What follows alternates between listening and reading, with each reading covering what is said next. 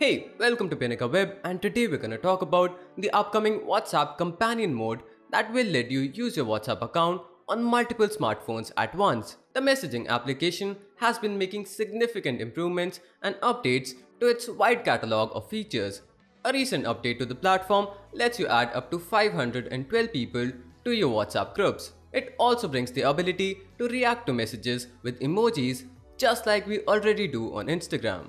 And now it seems like the developers are working on a companion mode for the application that will allow you to link your secondary phone to your main WhatsApp account. This way you'll be able to access your WhatsApp account on another phone even if the main device is getting its beauty sleep. When the feature is globally released, you will be able to set up the companion mode by finding the option in WhatsApp settings of your secondary device and linking it to your main account. But there's a catch. If you already have another WhatsApp account running on your secondary phone, you will be logged out of it and all of its data, including media, documents and other files will be deleted from that phone, except the cloud. So make sure you back it up to services like iCloud or Google Drive before going ahead with the companion mode setup process. This new feature will be an extension to the already popular multi-device functionality on WhatsApp that lets you access your account on a laptop or a PC even when your smartphone is offline. The entire setup process can be done by just scanning a QR code.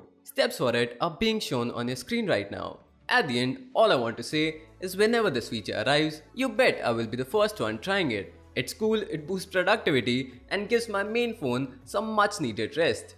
This was it for today's video. We hope you enjoyed it. If you did, then don't forget to like the video and join us here for more of our content. Thank you for watching.